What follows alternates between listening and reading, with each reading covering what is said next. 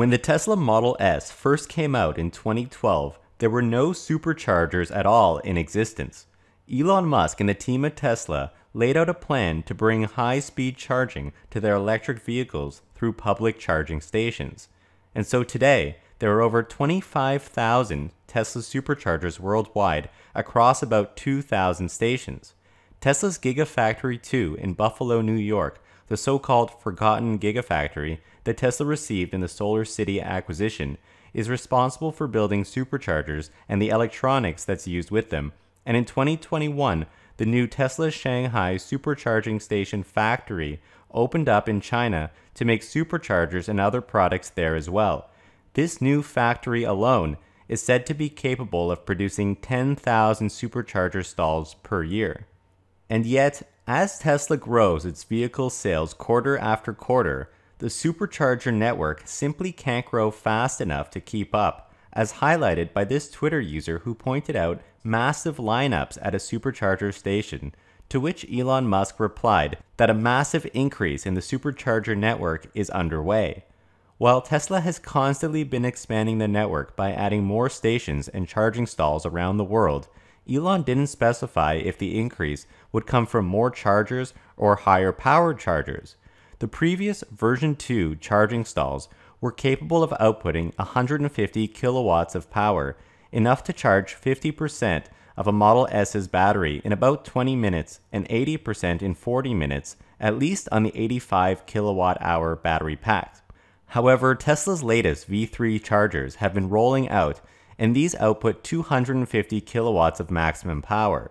They can charge up a Model 3 or Y, which have a 75 kilowatt-hour battery pack, in a little more than half the time of the previous chargers. The new V3 chargers can add 1,000 miles per hour to the battery, or 75 miles every 5 minutes. This speed does fluctuate throughout the charging cycle, as it slows down when the battery has a higher state of charge. But this said, a faster charging rate means a higher throughput of customers passing through the charging stations, and this should speed things up and reduce the size of the lineups. Elon Musk could also be referring to what was mentioned at the Model S Plaid delivery event. Keep increasing the power of the superchargers. We're 250 kilowatts, so obviously that we'll start going to 280, 300, 350. Yeah. Perhaps this massive increase in the network is directly related to this, which would further decrease lineups and wait times and provide for a better and faster customer experience. At the same time, Tesla has invested heavily in entertainment, which makes a lot of sense in a world with robotaxis, but by adding a PlayStation 5 level graphics card to the Plaid Model S specifically, and all Teslas have the ability for games and entertainment, this works great while waiting for vehicles to charge up. But given the high power at supercharger stations, the batteries in Tesla's vehicles need to be able to actually accept this kind of fast charging rate. Otherwise, they could overheat and the batteries can be damaged or will experience more degradation. Tesla has taken steps to make charging more efficient by preconditioning the batteries on your way to the supercharger station in order to bring them to the optimal temperature. In addition, with their advances in thermal and heat pump technology, which is making its way to all of Tesla's vehicles, it's possible that they're now ready for even faster charging, though there are other factors at play besides just temperature management. That said, Tesla showed off its new heat pump and larger radiator for Plaid Model S, which may contribute to better heat dissipation when charging. Now recently, we've heard that the federal transport minister in Germany said he was in direct contact with Tesla to try and ensure that Tesla superchargers are opened up to other vehicles and manufacturers. He also said that there are a few technical issues to be cleared up, but they're aiming for a barrier-free use of charging stations for all electric cars with a uniform payment system over mobile. Elon Musk said in 2020 that although it was low-key, Tesla superchargers are being made accessible to other electric cars. We can look at this both negatively for Tesla and positively. Tesla has spent 10 years building its own charging network. They've made the investments, and this has created a sort of moat for the company that when you're looking to buy a new EV and considering the options, the exclusive Tesla network is a big selling point. If anyone could use Tesla's network, it could add even larger lineups from third-party cars and it would also weaken Tesla's competitive advantage that they worked hard to build by effectively boosting the size of charging networks for competitors. And I think this is a big deal. If you look at the report from Motor Trend when they compared a Tesla versus the Ford Mustang Mach-E, they said that while there were some options at Electrify America's charging station for 150 kilowatts, they were only able to get to a 50 kilowatt EVgo charger while they were trying out the vehicle. It took 45 minutes to go from 45 miles to 250 miles of range in the Mach-E. They said they spent some time using the Ford Pass app, which for a Tesla using a supercharger, it's all automatic, nothing like that is needed. And then they dealt with power delivery interruptions and error messages popping up when charging their Ford Mach-E. So the lack of availability of high-speed chargers and the software integration with third parties were huge downsides. The customer experience is very important. Apple, for example, is very careful about how they manage third parties. They have very strict rules for third parties. For example, when they eventually started selling certain Apple products at Best Buy, they carefully created a separate display area which only showcases Apple products on their own. All of the other brands are mixed together on the shelves when it comes to computers and even phones. Apple wants to make sure they deliver the proper message, their own message, to their customers. So if Tesla opens up to third parties, they will need to properly manage how it's done. Now this could also be viewed as an opportunity for Tesla. For one thing, it could be another major source of revenue for the company if more vehicles not only pay for the electricity, but the maintenance, operating, and infrastructure costs that Tesla continues to sink into their network. And in addition, Tesla should be able to charge a premium to make a profit. Perhaps they can charge a significantly higher price to third parties since they lack their investment in Tesla through the purchase of a Tesla vehicle.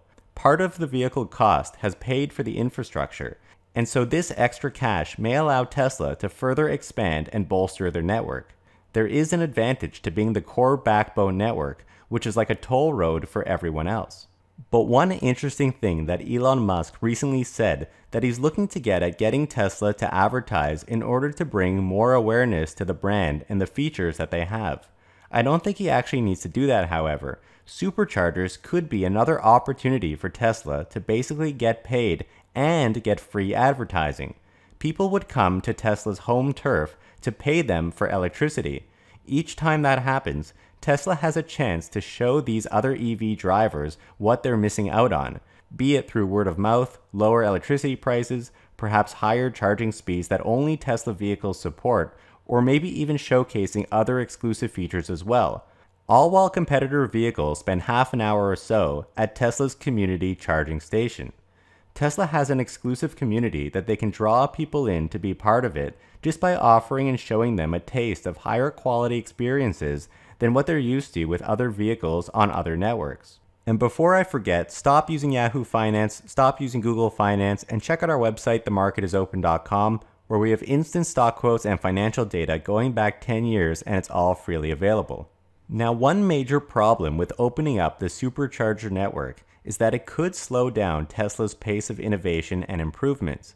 Elon Musk has said in the past that he's only looking to partner with companies who will adapt to Tesla and not the other way around, and just use and pay for Tesla's products and services. Tesla doesn't want to have to continually support hundreds of other automakers and their clunky software.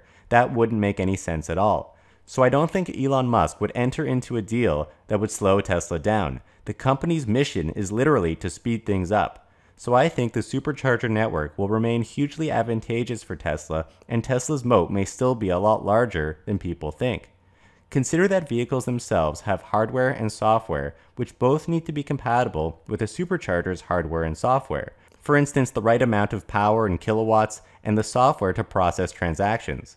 Tesla is able to handle this seamlessly because their cars and chargers are all part of one company, and the teams easily coordinate with each other. They can upgrade different parts of the network without needing to ask anyone. They own the entire experience. In the future, let's imagine a full self-driving scenario where Tesla deploys something like a snake charger at each charging station to automatically connect to and charge a vehicle. Or maybe in the future they have a giant induction charger where you just pull into a parking spot and your car starts charging just as an induction phone charger would, which would be a convenience even if it requires some hardware changes and maybe there's a hit on efficiency. Either way, they'll need something like that if there's no one in the car who can plug it in, especially if your car has had a tough day at work busy making money for you. And so Tesla doesn't need to ask anyone. They can just go out and deploy their latest hardware and software and take some time to roll it out to all of their stations. But perhaps that will only be compatible with Tesla's vehicles, at least until others adopt Tesla's standard, which may require updating their own hardware to allow for this type of automatic connection. And it could take other OEMs years to get through a new hardware change into new vehicles that they produce. The rest of the industry is completely fragmented. There are many players doing their own thing. For self-driving, multiple companies working on their own LiDAR-based versions. See our video on Tesla Vision for more on that. But on top of that, there are going to be different vehicles with different charging hardware, different ways to open the charge ports, where they're located on each different car depending on the manufacturer. You never know how that might affect things. And so companies that want to take advantage of Tesla's network will likely need to embrace Tesla standards if they're inventing them as they go, because I don't think Tesla is going to wait around for anyone, especially if you can imagine the nightmare it would be if Tesla had to support various payment systems and all these different types of vehicles. I don't think that's something Tesla cares about. I think the rest of the industry is further behind than people think. You've got everyone working on their own thing independently, and suddenly everything needs to come together. Right now, Tesla only needs to worry about a few vehicle models, which are very predictable. It's their charger and their car. So I think everyone else will have to conform to Tesla standards, not the other way around. If that's the case, Tesla's network could remain extremely dominant as other OEMs are forced to embrace it, which will allow for more control or pricing power in the future. So I think, however small or large you think Tesla's moat is right now, they're currently working on a massive expansion to get even further ahead, and even if they open up some version of the network to third parties, at least in Europe, that will solidify Tesla's long-term dominance as other automakers will be dependent on Tesla's network. That moat is simply going to expand even further when full self-driving eventually comes into play. So do you think Tesla has a large moat around their current charging infrastructure? And let me know in the comments if you think it will benefit or decline if Tesla opens up certain features to third parties.